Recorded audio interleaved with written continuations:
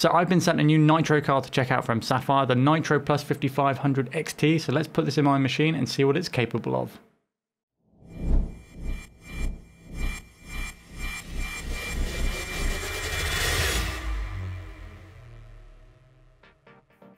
Built on the AMD RDNA gaming architecture using the 7nm process, the Sapphire Nitro RX 5500 XT has 1408 stream processors that run a boost clock of up to 1845 MHz, a game clock of 1737, plus 8GB of GDDR6 memory.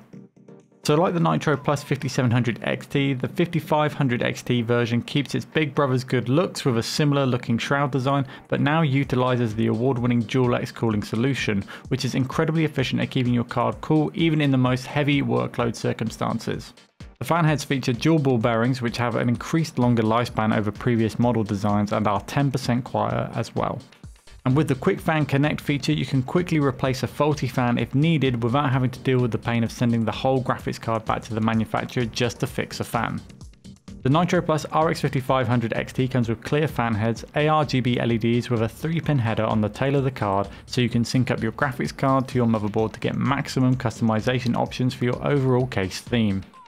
Sapphire always is very demanding on themselves for incredible reliability in all of their cards, with long life capacitors, fuse protections, robust PCBs, VRM cooling and memory cooling solutions to never fail you in the most demanding of situations.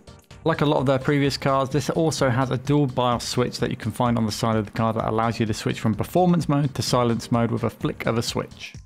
The card supports up to 4 screens using 2 display ports and 2 HDMI 2.0. It's VR friendly and requires one 8-pin power connector, and we suggest a 450 watt power supply.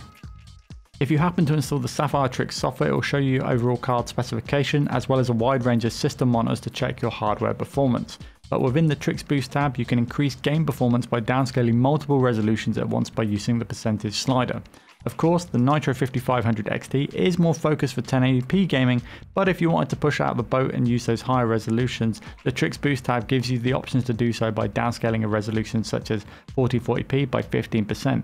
Of course, you'll lose some image quality, but a lot of the time it's barely noticeable when using high resolutions. And if you wanted to add in some extra details, simply turn on the Radeon image sharpening tool. This thing can simply add amazing details back in without any performance cost whatsoever. As seen in this Deus Ex footage, you can really see how the contrast adapted sharpening algorithm really shows how much more detail can be brought to life by a push of a button.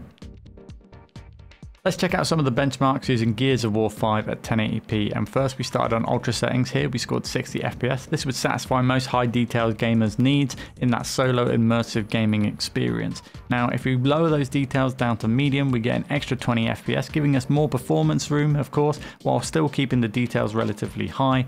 But also if we wanted to go for that more competitive minded aspect, we can hit them down to low, and then we're hitting the 3-digit numbers at 108 FPS, which really gives us more flexibility in multiplayer games. Another great feature is the AMD anti-lag, which is designed to help out input latency. Normally when your GPU is at max capacity, the CPU will continue to process new frames, which means you can often find the CPU processing multiple frames ahead of the GPU. Anti-lag works by preventing the CPU from getting more than a frame or two ahead of the GPU. This makes it possible to reduce the lag between what's being processed by your computer and what you see on your monitor.